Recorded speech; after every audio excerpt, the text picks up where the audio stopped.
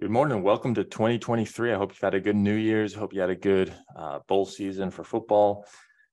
Tom, back in the saddle today after going to see the Tennessee Clemson game, the Orange Bowl down in Miami. I'm back, and Tesla is back in the news. Some things don't change. It was in the news in 2022, and it's in the news kicking off for 2023.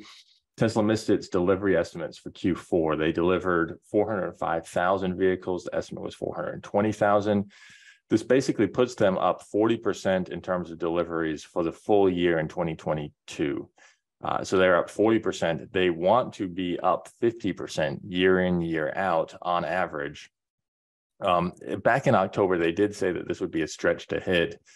Nevertheless, it's a little bit of a disappointment for the market, especially considering that they were offering discounts of up to $7,500 per car in some cases. They're saying that it's because of a different regional mix, which is resulting in more cars in transit. But nevertheless, it seems like the pressure is on for Tesla, pressure is on for Elon Musk, and the stock is down almost 4% this morning.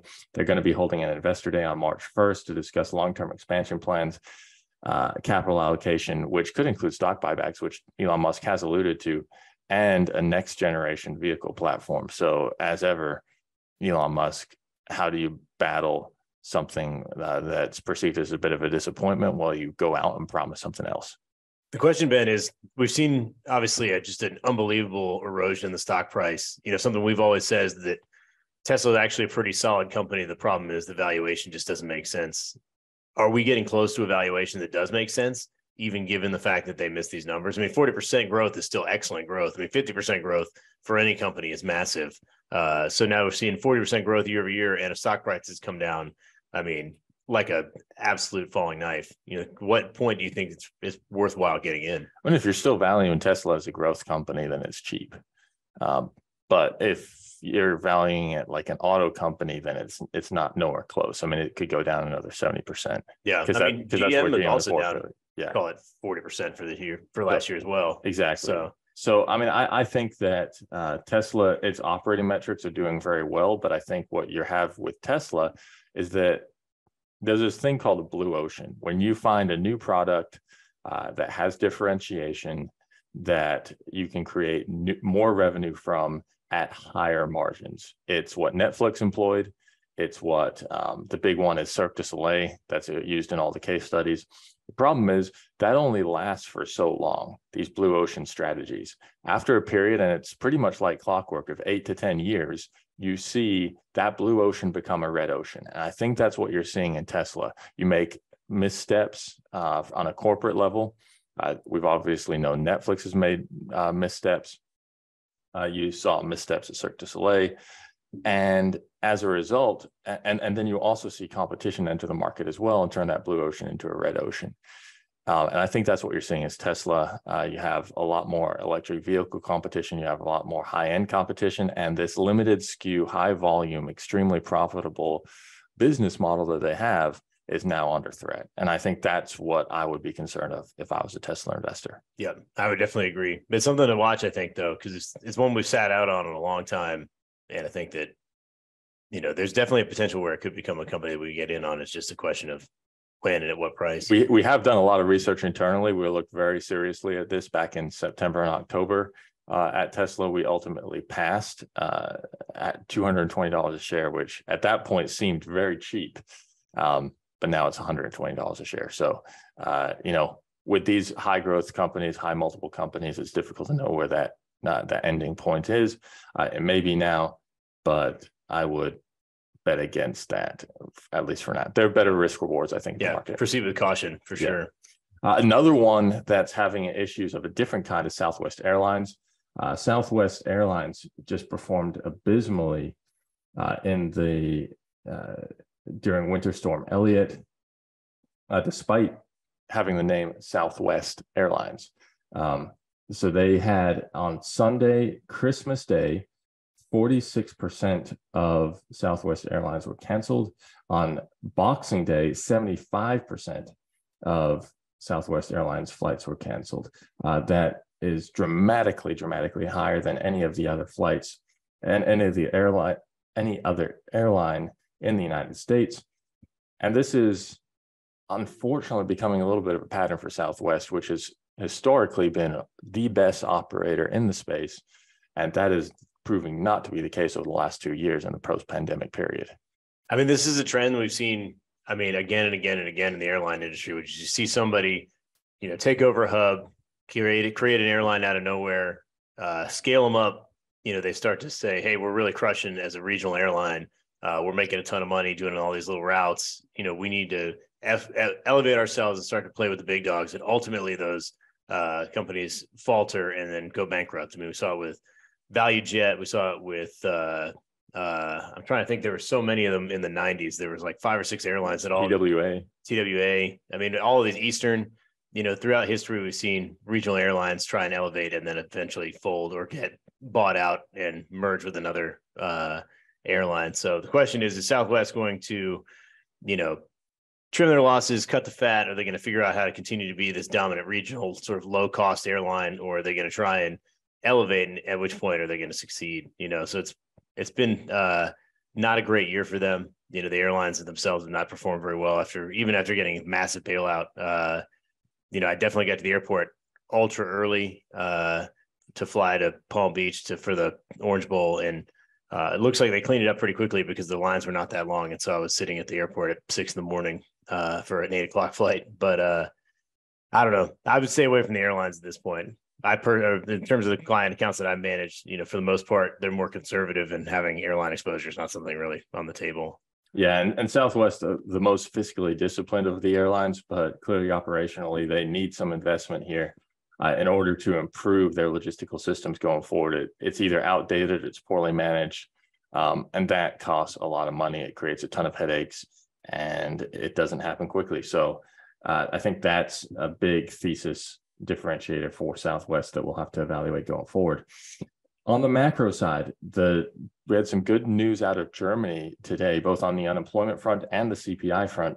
The unemployment rate ticked down to 5.5% from 5.6%, showing remarkable resilience despite the natural gas pressures and all the other pressures hitting their economy.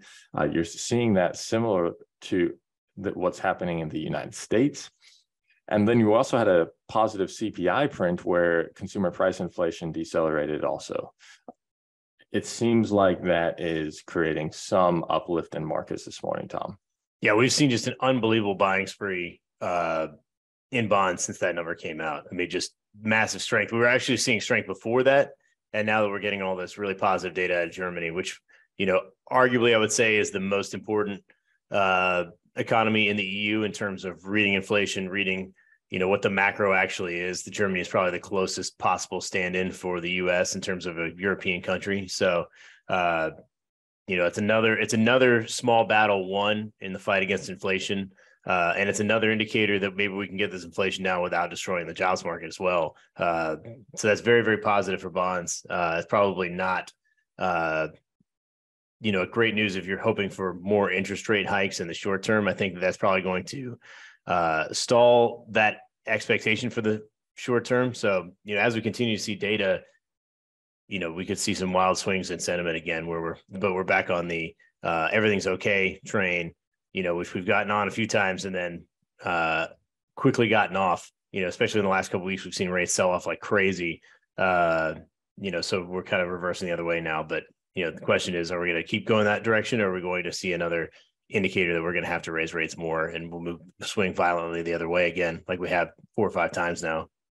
Tom, if I told you, I was talking to a mortgage broker over the weekend, and he was telling me what the rates are doing. And he said, let's say fixed rate is 6.5.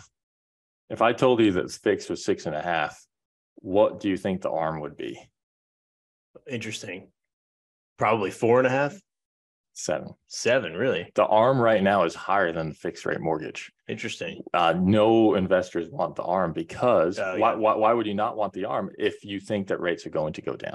Yeah. And I think that is the ultimate consensus thinking around Wall Street right now. And it's certainly, you're starting to see some money flow there.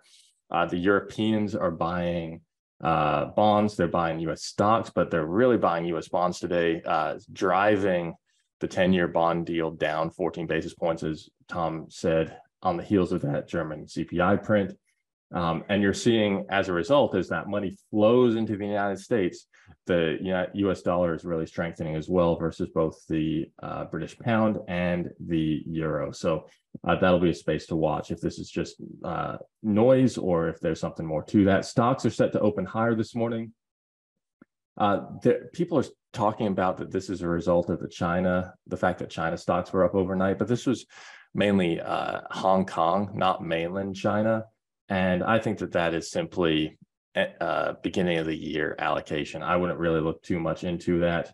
What's more interesting, Bank of America put out a note this morning, and that they said that the recommended allocation to stocks by U.S. sell-side strategists. So these are your Bank of America head of equity strategy, your JP Morgan head of equity strategy. That allocation fell to 53%. According to Bank of America, this is a pretty reliable contrarian indicator. When the sell side indicator is at this level or lower, 12-month returns were up positive 95% of the time. So 19 out of 20 times in a scenario like this, where sell side strategists are this negative, you're up 95% of the time. That compares to an 81% baseline, and the median return was 21% in all those situations. So for those looking for some optimism at the beginning of the year, I would point to that as probably my primary source of optimism going forward. The week ahead, we do get Fed minutes tomorrow. That won't come out till 2 p.m. though, so we won't be able to talk about that till Thursday. We also have ISM Manufacturing and JOLTS job openings tomorrow. Those come out at 10 a.m. Thursday is the ADP employment report, and Friday you follow it up with the full national employment data for the month of December. Tom, as you look forward to the rest of this week, what are you looking for? Obviously, how things trade might be a indicator of what happens over the rest of the year, and any other macro data that you're keeping an eye on. I mean, the employment data, I think, is even more important this week than the Fed minutes. Fed minutes obviously is going to be backward looking, but the employment data could definitely give us some indication of what the Fed is going to be thinking going forward. If it's very, very strong, there's a possibility we could see all of this optimism kind of wiped out. I think the Fed is still very much focused on the employment market, maybe more so than even other central banks. And so if we see a very, very strong jobs numbers, I would expect a little bit of hawkishness and some messaging coming out either, through a mouthpiece like the Wall Street Journal, or perhaps through the some of the Fed members that, like to go on the CNBC circuit right after the Fed minutes. So we'll see what that looks like towards the end of the week. Obviously, that's the big one will be Friday. So heading into the weekend, we might see a little bit of volatility on bonds, but for the most part, we're seeing some very positive green numbers to start the year. Yeah, and I would expect that to continue at least for the next couple of weeks into earnings. But we'll see what happens with that. So with that, if you have any questions, beginning of the year questions, feel free to reach out. We'll be here the rest of this week. Tom and I will be gone at a conference in Orlando Monday through Wednesday next week. But we'll be plugged in. We'll be attentive, and we're happy to. We'll probably even jump in on some of the morning calls from there as well. With that, have a great rest of the day, and we'll talk to you tomorrow.